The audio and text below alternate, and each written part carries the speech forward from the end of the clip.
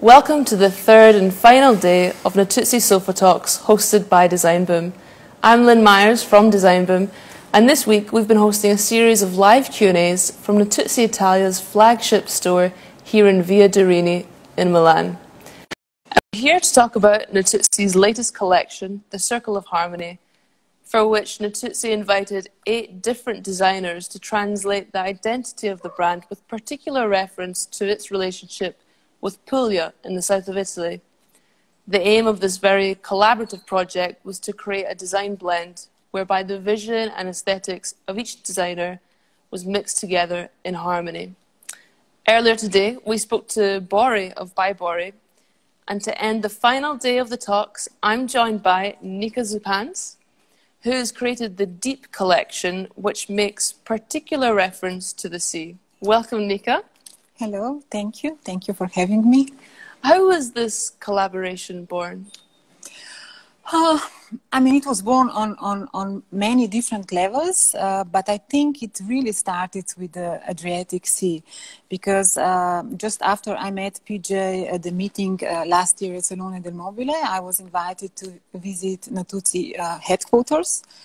And right when I flew from Ljubljana, from Slovenia to Bari, and I flew over this wonderful Adriatic Sea that is kind of a body of water that we both share.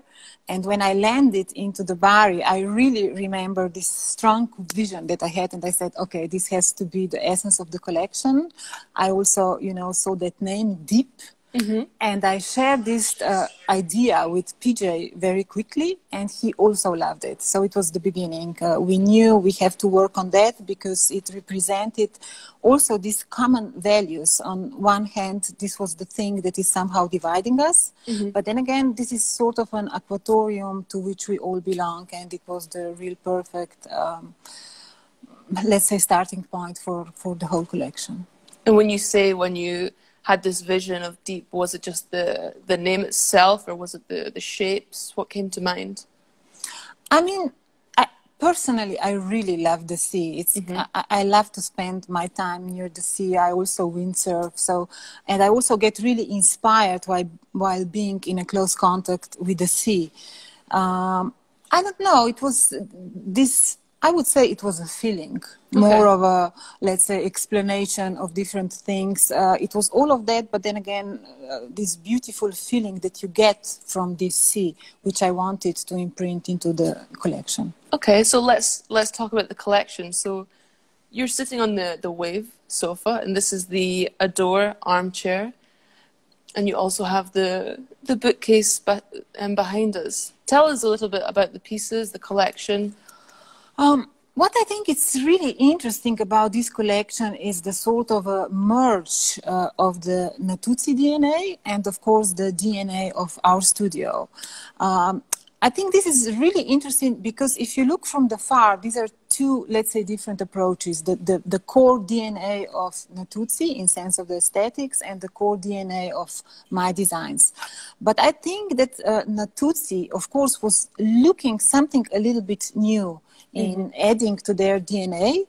And all of this started from these 2 points. So from these 2 contrasts, which when combined together can give a very wonderful result. So once we had this story, because I think the story was really important for this collection, it was in a way easy, to play with the shapes of the sea, with the colors, with the ideas. But then again, all the time keeping in mind all the restrictions that you also have when you work with such a big brand as Natuzzi. And this for me was really a special pleasure, because by profession and by heart I'm an industrial designer. So I really like to work when I'm confined in a space with different restrictions, technology, budgets, transport, packaging, everything.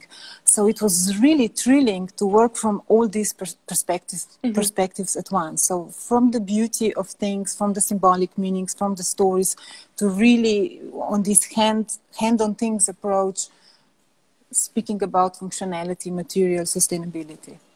And what's your favorite piece from the collection? this is it's always a hard question because somehow you love all the pieces always, but in this collection I could say is the table, especially the tabletop. Yes, yes, that's yeah, it was also impressive. born with this very beautiful story that I can share with you. Please go ahead. Because, of course, we decided to do something unique for the top. So to use a material which will be made especially for this collection and available only at Natuzzi. So with PJ, we decided to visit the production company. And the visit happened to be on the very same day, actually the very last day before the lockdown of Italy. I think it was 5th of March. So we get up, let's say at 5 o'clock in Bari. We flew to Bergamo, which was Zona Rossa. So it was really the center of everything. And then we went with the car all the way to Verona to handpick all of these stones. So to really, you know, make this last detail, to add to all these materials, all this shape, all those stones, you know, finding the right colors, playing like little children. And I think the effect of this really made by hand approach is seen. And I think that the table is just wonderful. Yeah, it's really impressive. Thank you. I want to ask you a question about your own roots. You've said you have a strong personal relationship with nature. And you once said, I love nature and I chose to stay in Ljubljana and not move to Milan because from here it takes just an hour by car and I'm really in wild nature, in the woods, in the Alps, or on the coast of the Adriatic Sea. How does nature fit into your design?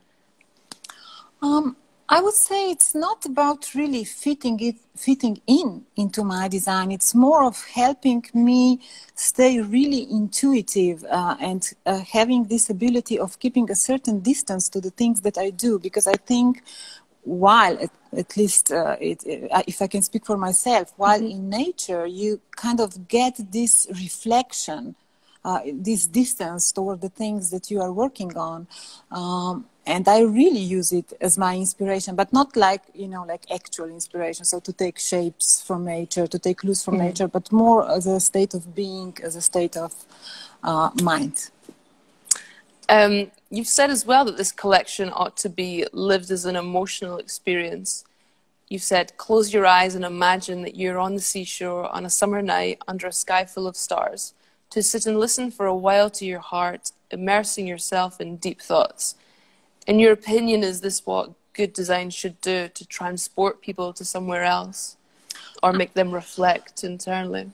I mean, I think good design, of course, have to fit to different parameters, and storytelling is one of these parameters, which I think it's really, really important, but it's not the first. I think the first design really has a very strong voice, and today we have to use this voice and really address themes that are really important, like sustainability, the climate change.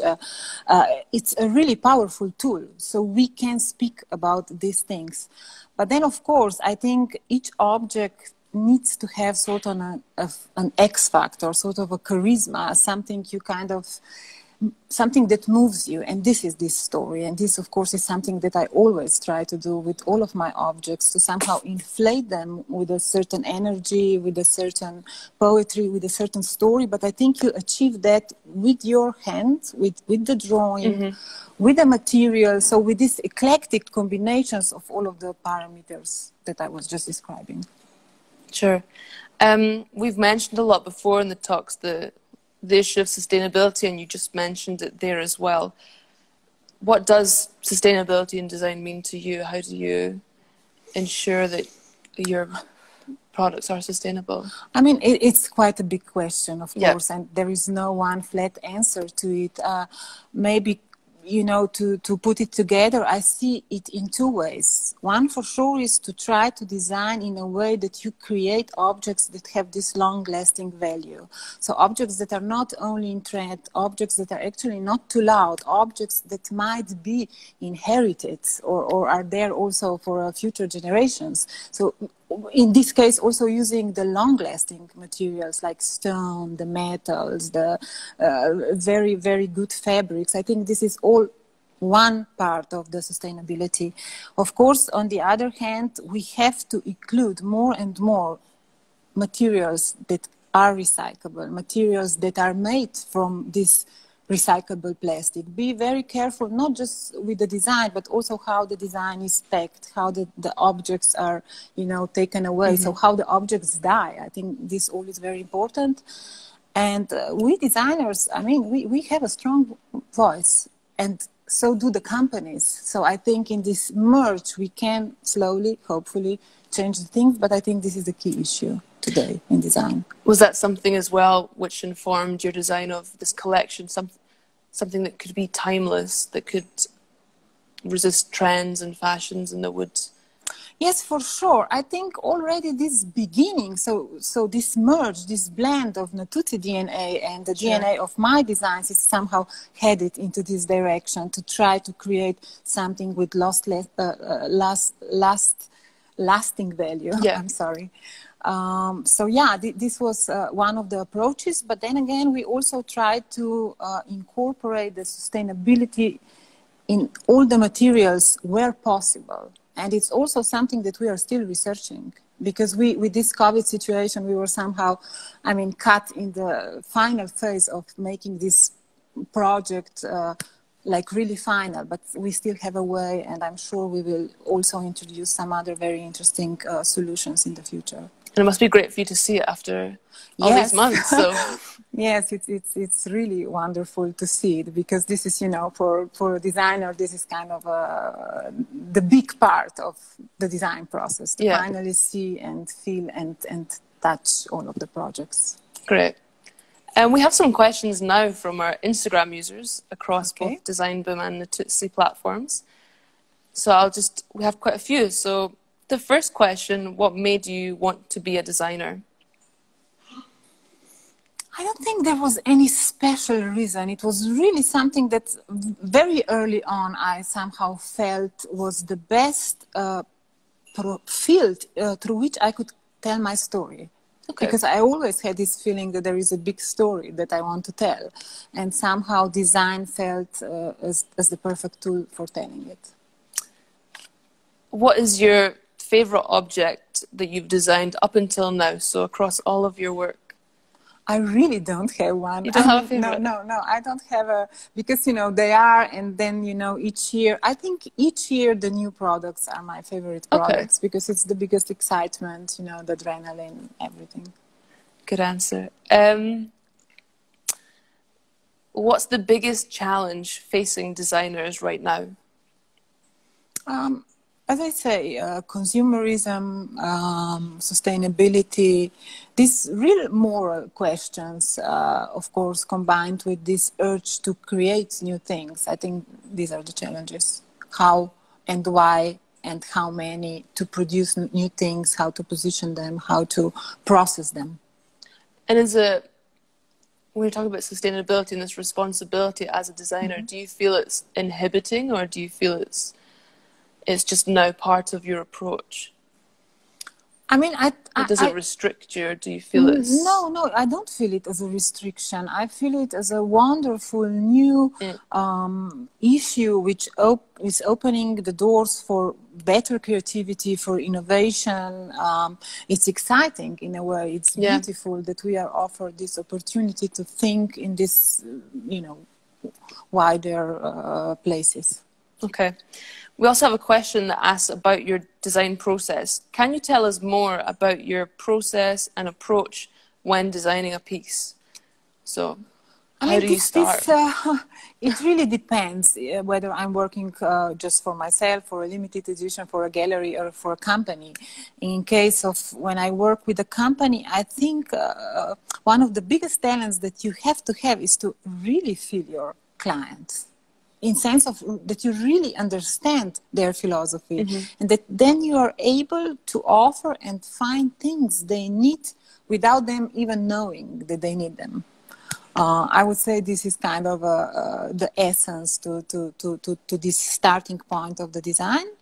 But then, of course, it depends. Usually, I really like to think. I don't sketch, so I just think. Oh, really? No, I sketch like really quick sketches just to remember, but I like to somehow design in my head. I have no better way of explaining it. It's like a little book, so I kind of open, you know, and I search and I see all of these ideas, and then I see an idea that I really feel in my heart, and I know this is an idea, I have to work on it. And then I usually go straight into the computer, into the 3D modeling. And then, of course, in studio, we also work together with my product design team and my product design assistants. And then we take that idea further. But I always include, of course, early on, the technology, the materials, the innovation. So it's all in this very first thinking. Day one.